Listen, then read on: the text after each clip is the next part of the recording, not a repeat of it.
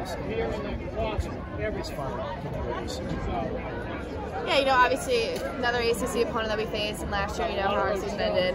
We came out here with a lot of fight in ourselves. We really wanted to come in here, kind of make up for last year's loss, and sorry, and we didn't come out there and do that tonight. But moving forward, hopefully we'll see them again in the ACC tournament. But who knows? Sarah said after the Albany game that there was a bit of maybe revenge into this game. I guess what did the team talk about leading up to this game and maybe going back? Yeah, like going into practice, it was just kind of thinking about the seniors last year who had their season ended to them, and kind of just keeping that in our mind and playing for each other and really wanting to prove ourselves basically.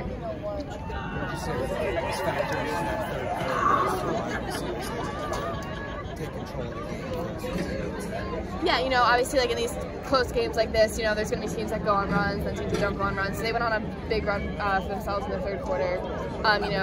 We didn't really possess the ball on offense. Off the draw, we couldn't really grab it. So there was just like a lot of things that kind of went into it. It wasn't just like one specific thing.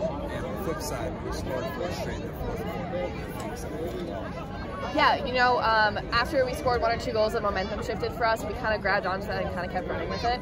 So after those 4 goals, we were feeling good, trying to push forward. How confident are you if you see that team again on the right side? I'm hopeful.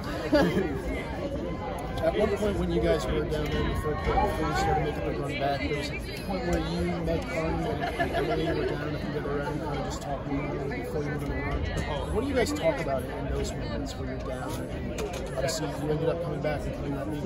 What do you talk about in those moments where you're down? Yeah, we kind of just talk about what just happened, how we can fix it, and what we should do differently to, score off of things or make sure that doesn't happen again, and just kind of chat about it, really. There's not much to it. You guys got Meaghan back tonight for the first time in 3 games. She's been out for 5 of the last 6. How difficult is it, if it's at all difficult, to work a player like her back into the offense? Obviously super talented, but you guys have been working with a lot of new players over the last few weeks. So how's that getting her back? How did that work early on? And as the game moves forward? Yeah, something great about Meaghan is we've had her. Well, she's been here for 4 years. We've had her for most of the season. So her chemistry is kind of already built in with all the players on offense. So when she was out, we missed her, obviously. We had people step up for her, and her coming back in, I think, she's readjusting back into the chemistry. She's stepping back into her spot, and just working towards that. For BC, obviously everyone talks about Charlotte, but it was Belle who had a really big game today. Anything you see from her specifically, her 5-goal performance that really stood out to you? Why do you think she presented such a big problem for the other side of the ball on defense? Yeah, she played really, really well.